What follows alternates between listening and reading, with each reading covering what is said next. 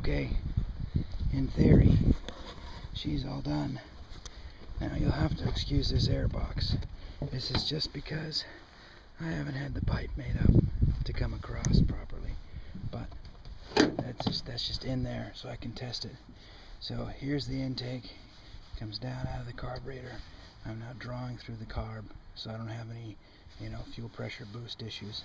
I'm using a wire core marine fuel hose.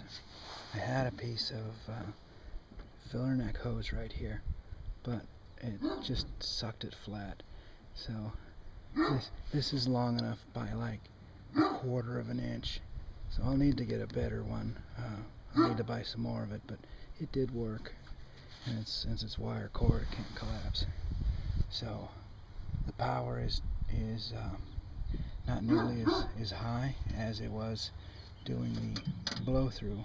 However, I had the boost control set much weaker than before. Just work our way up to it. So it does appear to be working fine. I'm going to go ahead and take it out.